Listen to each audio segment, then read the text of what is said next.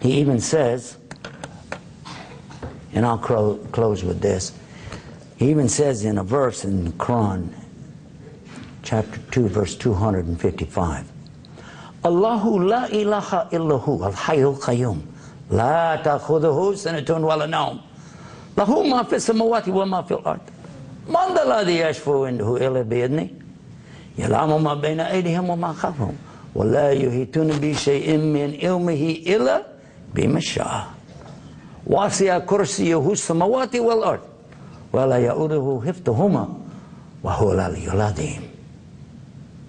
He tells us in the last and the final testament who he is and who he's not. It said Allah. He is the one beside whom there's no other God. No gods beside God. He's the ever-living and self-subsisting. Meaning he always was. He's the eternal, the beginning, the end, and everything in between. He's eternal. And he doesn't need anybody to take care of him, because he takes care of everybody. Then it tells us that he doesn't sleep. He doesn't slumber. He doesn't, like, oh man, I'm wiped out. Creating all that stuff, I got to take a day off. We don't have that. That's not. It says he created the heavens and earth in 6 days, but on the seventh day he rested. It's not in here. It doesn't even mention the seventh day, actually. It just says, and then, ثُمَّ اسْتَوَى عَلَى الْعَرْشِ, and then he went over his throne. That's what it says. To him belongs the heavens and the earth, and everything in between. Then look at this rhetorical question. Who is there that could come between God and his creation? Except that God would have to give him permission to do it to start with. Oops. Whoops. And if Jesus said, I have to do everything by God's permission, then what does that mean? Made me think. Then it goes on. It says that his knowledge encompasses everything. Front, back, up, down, all around. And you don't have any knowledge except he gave it to you. Then it tells us that his mercy extends over the universe. And about that, the Prophet, peace be upon him, told us that that mercy is in front of his arsh. This is in front of his throne, and it's like a ring. If you took a ring and threw it in the desert, by comparison of size. Shows you how small we really are, doesn't it? And he never gets weary or tired of taking care of it.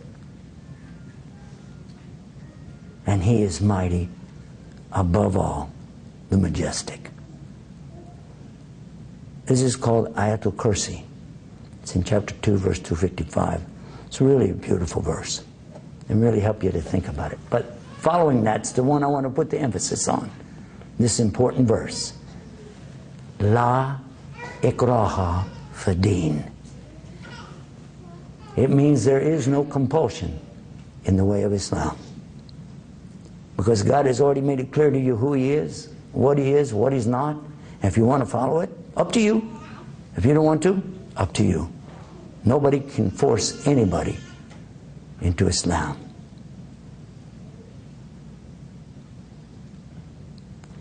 The word Islam, that's usually a question I get. What does Islam mean? Does it mean peace? I don't want to take exception to what Imam Abdul Malik said. He said it means peace. I actually usually tell people it doesn't really mean peace. There's peace in it, but it's not the peace that you think. The word Islam, according to my studies, you might correct me, it means more about submission and surrender and obedience and sincerity. And when I found that word sincerity, I went, whoa, full stop. If I have to be sincere to be a Muslim, nobody could be forced to be a Muslim. La ikraha fid-din. So how could you spread Islam by force? You couldn't. If that's true, if the word Islam means you got to be sincere, can you force somebody to be sincere? Go talk to anybody who's been through divorce court. Go ahead. You know what I'm talking about. You can't force anybody to be sincere. Some people can't even force them to live up to their word. So if it means I have to be sincere with God, and I have to surrender to Him, submit to Him, obey Him, wow, that's pretty serious stuff. Oh, and now comes the word peace. And I have to be in peace with God after I did all the other stuff, even if He gives me what I didn't want. Ugh. You know? Like, okay, I surrendered to God, I obeyed Him, I'm submitting my will to Him, I'm being sincere with Him, and I still didn't win the lottery. Now what? Maybe even found out one of my dear relatives had cancer, and I didn't want that. Maybe I wind up with something, and I don't want that.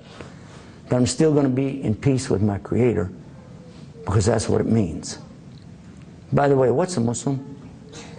It's Arabic for the one who does Islam. Because in Arabic you use a prefix, mu, instead of the suffix, er. You know what I'm saying? Walk, talk, think, stink, Well, you know how it works. But in Arabic you put mu in front of the verb, mu. So if somebody's talking, I told you the word, kalam, mutakalim, the one who speaks. Wow. And what about traveling? When we travel, Arabic, it's safar. Our word safari is coming from Arabic. Word safari, it comes from Arabic. It means to travel. Musafar. And by the way, sometime when I travel, I suffer, but I don't think that's the same thing. There's something called the adhan. You know when they call the people to the prayer, they go, Allahu Akbar, Allahu Akbar. By the way, don't do that in an airplane. Or even the airport. That's even worse. But the one who's doing that, he's doing what's adhan. Adhan. That's what that's called. He's called the mu'adhan. Mu'adhan.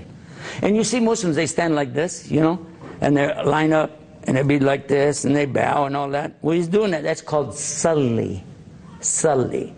Okay, now tell me how to say it. Is it a sullier? No. How would I say it? Sulli. You got it. Like a native Arab. So if somebody does Islam, what are they?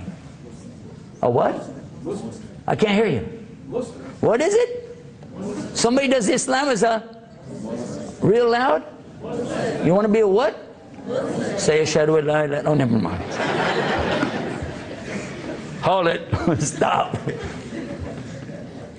No, I love to be with people. I do. But always people ask me, do you travel? I've been around the world, yeah, several times. Where's your favorite place? And I tell them New York City. Although I never really actually lived there. I've been there and stayed there for weeks at a time. They say, well, why of all places? I mean, you know, I lived in Texas, lived in the mountains, I lived out in the ocean, I lived in so many places. Why New York City? I said, this is where the people are. I'm a people person. So if you have a different opinion than I do, I'm glad. Because it gives us something to talk about. And I like the things that Imam Abdul Malik was saying when he opened up the program. And I do think that it is important for us to open up our hearts too, and open up our minds. And by the way, just for the heck of it, as I'm closing off here, I'd like to share with you something that I read in the Bible on the way over here, if you don't mind. This is the freebie that I got out of the hotel.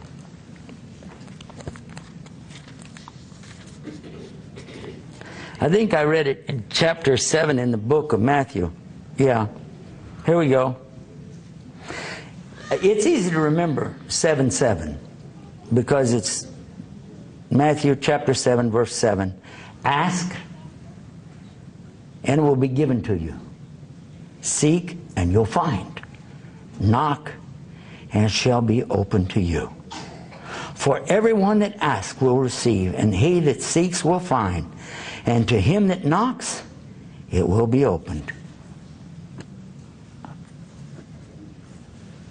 I was reading the Quran one time and putting my Bible side by side, and suddenly it came over me and I got, you know, you get the chills when you see something that make you cry.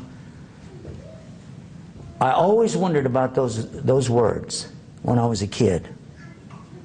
I can understand, you know, ask, because kids, we're asking mom all the time, you know, like especially, you know what the most famous one is, right? Are we there yet? Asking, yeah?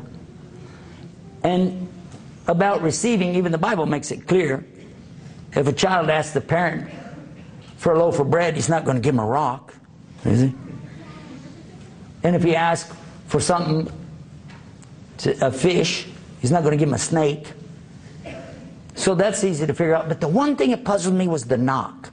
Why knock? What has that got to do with anything? It wasn't until I came to Islam and I realized there was something else I needed to do. I needed to open up something, that's for sure. But what's this knocking and opening? What is that? And it was after I had that discussion with my friend, the Muslim, about proving there's God. And I started talking 90 miles an hour to him all night long. I was just check.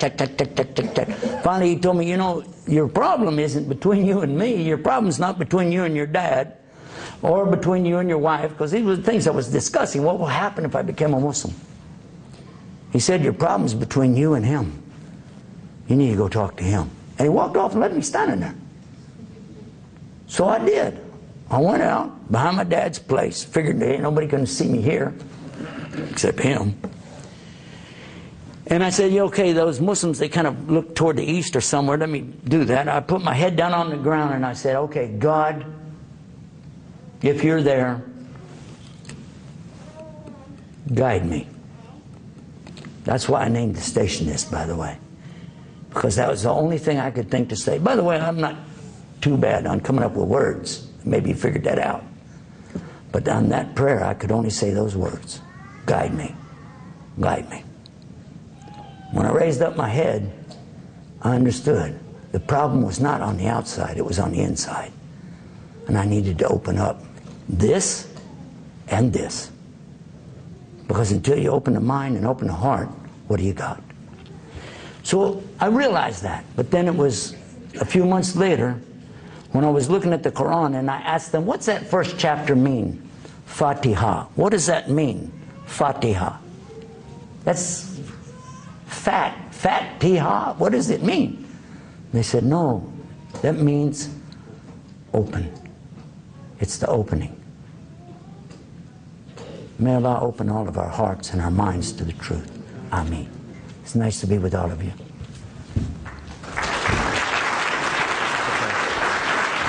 There's no time for questions.